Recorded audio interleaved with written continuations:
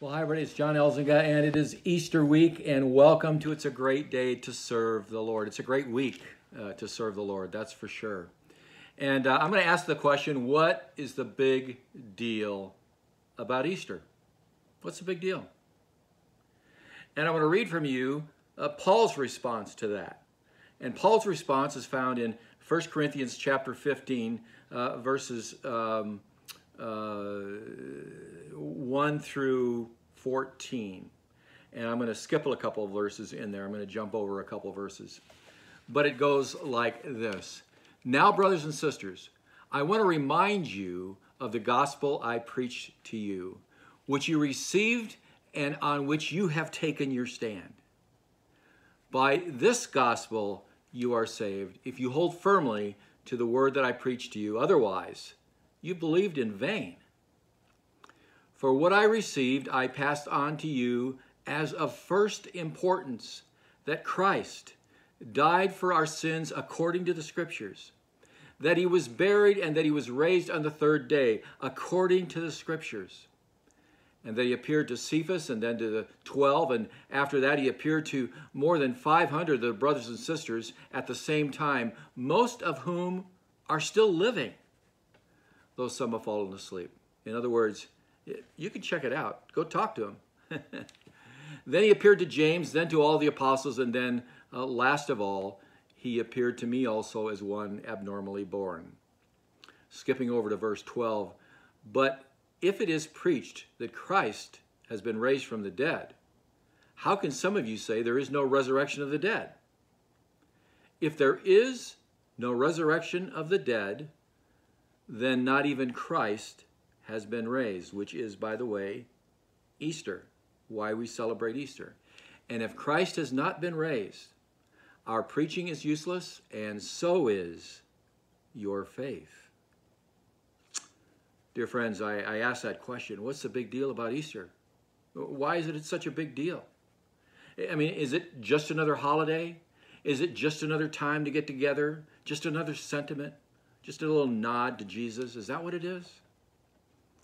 Paul's saying in this passage, if Christ had not been raised, our preaching is useless, and so is your faith. Did you get that? If Christ has not been raised from the dead, our faith is useless. It's useless. It's worth nothing. Let me put it this way, and it's kind of a modification I have of something C.S. Lewis said. And it is this.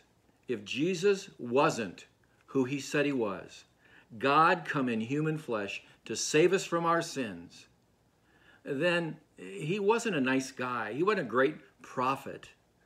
He was a nut job, and we're nuts to following him. Let me repeat that. If Jesus wasn't who he said he was, God come in human flesh to save us from our sins, then he wasn't a nice person. He wasn't a great prophet. He was, in fact, a nut job, and we are nuts for following him. I mean, think about it. What do we say today about people who claim to be God? We say, let me get you some help. We help them to go to a treatment center or something to get some help. It's not normal. The resurrection, Easter, why we celebrate Easter, was victory over sin and death, which was, the result of man's fall into sin at the garden. Only God himself could correct this. Only God could have victory over this. Only God is supreme. That's the big deal about Easter. There was a poem I wrote, 20 years ago or so, and I put it this way.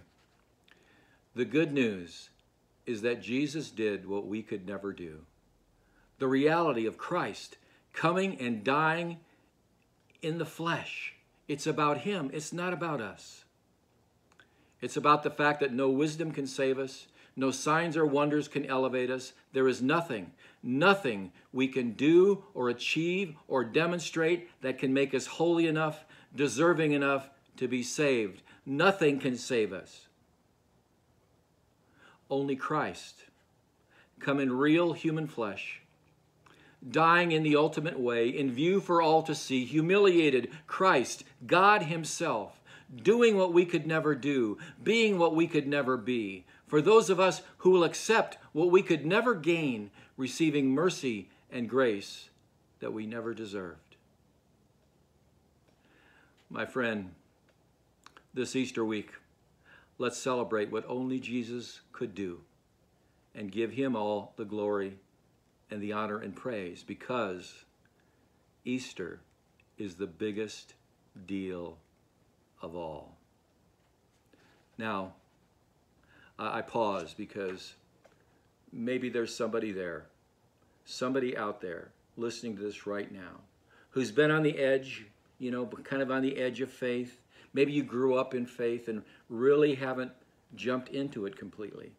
Maybe you've never had that day, never had that time, never had that moment when you ask Christ to come into your life, where you give your life and your heart over to Jesus Christ because he died and rose for you. If you've never done that, you can do that right now. It's not a big deal. All you have to do, it's not something long and drawn out. All you have to do is just acknowledge that. I acknowledge, Jesus, that you are Lord and Savior, that you, in fact, are God, that you came to die for my sins, because I acknowledge, Jesus, that I am a sinner and I need a Savior. I need you, Lord Jesus. And I want you to come into my life, and I want to give my life to you forevermore. In Jesus' name, amen. Well, if you made that commitment, I would really love it if you would let me know. Just email me at john@johnelzinga.com and let me know that you came into the body of believers by accepting Christ as your Savior and Lord.